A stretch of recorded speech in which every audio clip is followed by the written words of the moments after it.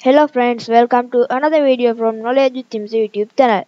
In this video, I am going to teach you how to use Java without administrator access. So first of all, I have to say that I struggled with this so much, and I searched Google. I didn't find a solution, but I finally found a solution. So this is the easiest method. So I will keep a link for zip file called Java no admin in description. You have to download it. After downloading, you can extract it and get the folder like this. In that folder, there is a folder called Windows 64. You have to go to that. You need a 64-bit computer, and after going to this, you have to click on this Java runtime gamma folder, and here are some folders. You have to click this bin folder. Inside the bin folder there is so much files including java.exe. Let me quickly navigate to it. There is so much exe files. uh, Here is java.exe. So if you need to run a Java file, uh, you have to just do this. Right click and open in terminal. Then uh, this is PowerShell. It don't normally load exe file.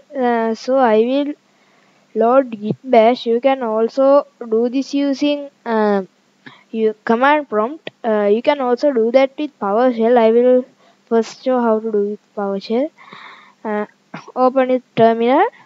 uh, Right click and open it terminal is a Windows 11 feature, and you have to type here java.exe jar and your jar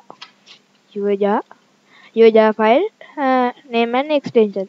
I typed your jar.jar for example.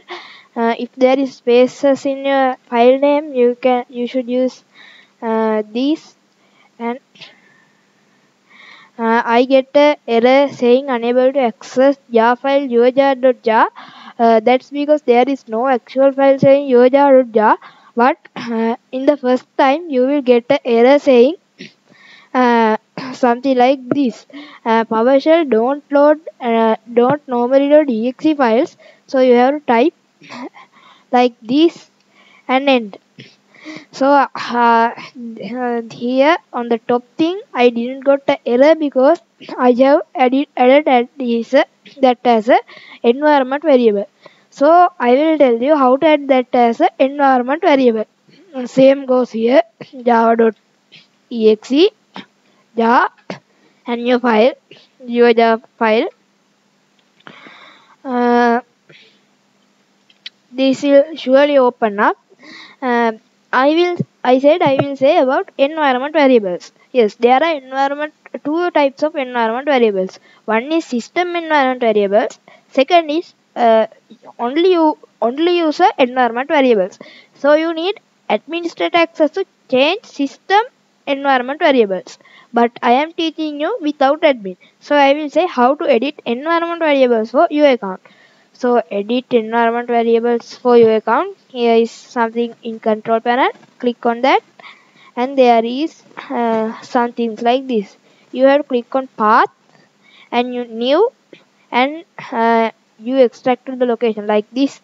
Click on this, copy this, and go to environment variables window and click new.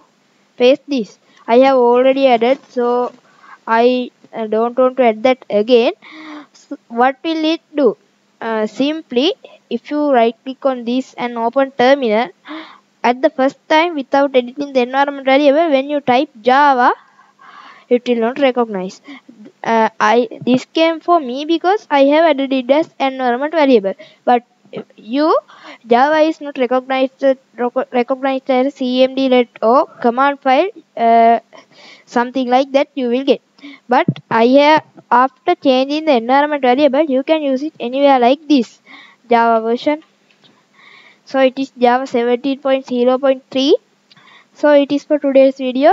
Thanks for watching. Please subscribe, comment your ideas about this video. A link will be in description. Good.